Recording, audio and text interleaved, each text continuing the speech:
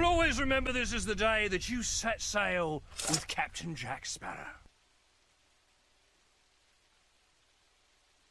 So, I guess for you guys, there's still a few questions. I mean, lots of it's going to be what's in the game, and we'll find that out eventually. But I think there's still a little bit unknown about the launch. So there's a few different SKUs, and they've been mentioned here and there. I was just wondering if maybe, so we know about a Disney specific SKU, right? That's a toy box. Disney starter pack. Disney starter retailers again. Yeah. I think we make the formal announcement next week, and I'm not sure when this video is running, but it might be next week. It might be in the future right now. So if we are in the future, we probably will have at this point announced our Disney Infinity Toy Box Starter Pack, or as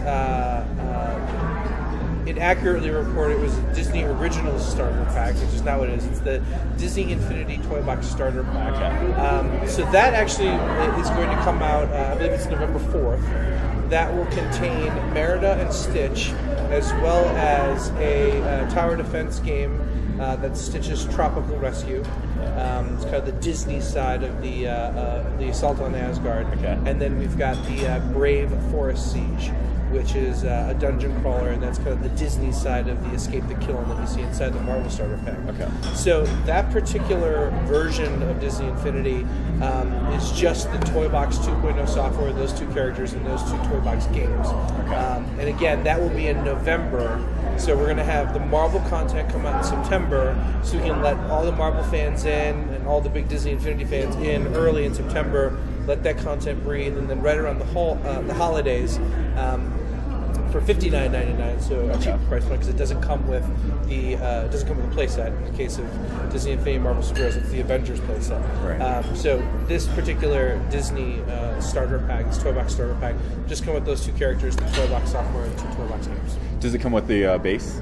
Oh yes. Okay. And a base. Okay. Yeah. So does that lend to the idea of the Pyramid Disc and the Avengers playset, since it's its own starter pack? Are those going to be available separately as well? That's a great question. I'm glad you asked. So the answer is yes.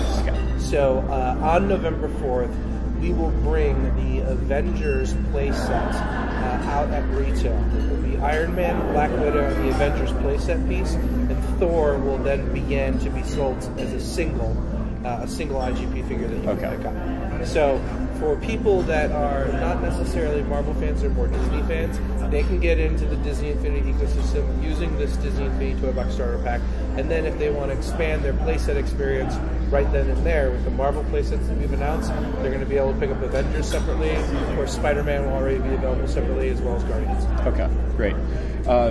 The Pyramid Disc, are those sold separately as well, since they are part of the starter packs? So initially, go ahead. I've been answering all those questions. No, you're totally good.